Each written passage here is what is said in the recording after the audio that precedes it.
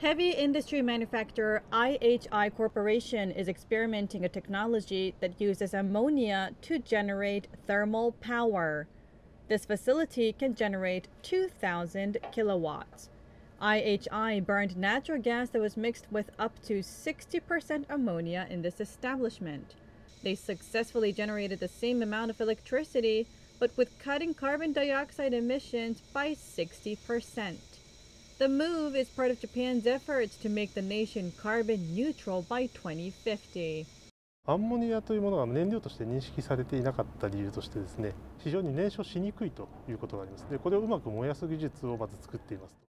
The manufacturer plans to increase the ratio of ammonia in the gas mixture to 100% in the next 2 years and expand it to practical application at homes in the future. The compound is expected to have significant advantages as a fuel of the future, as it can reduce greenhouse gas emissions. Japan is eyeing to increase the usage of annual ammonia to 3 million tons a year from the current 1 million in 2030.